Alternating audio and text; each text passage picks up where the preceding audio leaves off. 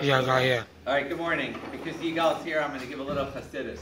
Nice. All right, so when the world was created, in the Kabbalah it says there's a tzimtzum, that Hashem has to create this material existence from Him and separate, because He's everything. So we're part of this material thing called creation. And in Kedoshim, I learned something my whole life, which today I think I learned incorrectly. It says that Hashem says to Moshe, go tell Adab b'nei Yisrael, v'amarti lehem, you should say to them, Kedoshim tihiyu, you should all be holy, ki kadosh ani Hashem Elokeichem, because I, Hashem, am holy. That's what we all learn, right? Yeah. That's not how it reads. If you actually look at the text, it says, ki kadosh, you should all be holy because you individually are holy. Ani Hashem Elokeichem. Ani Hashem Elokeichem is like Trump saying, like, we're going to make everything great again, or like you say bam or snap. It's like Ani Hashem Elokeichem is this trigger that just says, I just proved it. I don't have to say anything more than that. And then the next one, it says, Ish imo v'aviv tiro, you have to honor your father and your mother. And you have to keep Shabbat. Ani Hashem Elokeichem. I don't have to say anything more than that. I'm God.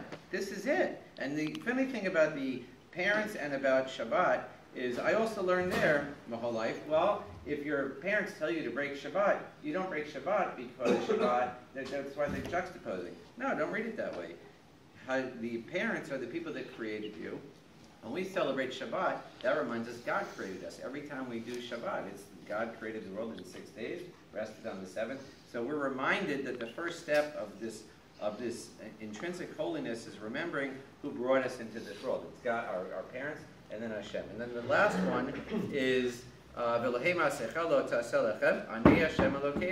again, it's just self-evident, it's obvious. And so the command to us is not that God is holy, God's up in this other place. We're holy, we have the chance to be holy. So this Parsha, for some reason, it's stuck in the middle of Vayikra, and we always in school never learned Vayikra. We always start with Bereshit and Shemot, we skipped to Bamidbar. This is the Parsha we should be learning, because it's not that you're just holy, it will be good for you, and that's why I thought of the trump, it'll be great and greater. Like, this is the secret, and everything that evolves from that first beginning of the Parsha is, you can even bring a korban, that it will actually find favor in God's eyes. I always wondered, is God involved? Yes, right here. You can bring a korban, and it can do something for you. And then the rest of the parsha is just more and more commands that I'll bring up only one, which is Kadosh in the Torah means, in terms of Hebrew, means separate. It doesn't mean holy or holier. It means distinctive.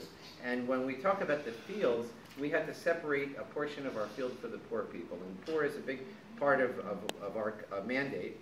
And the entire history of the Jewish people would not have come about if not for setting aside the field when Ruth came to Israel and she was gleaning in the field. That all came about because of this command. So continue to be holy because you are holy. Amen. Rabbi Chanan Hashem, Rabbi Tzakar, Ashpara, Philosophat, Yisrael, the Tircher, Brother, and Tommy, Sush, Nerman, Chavet, Netzir, Romantic, Tel, Gil, Rabbi,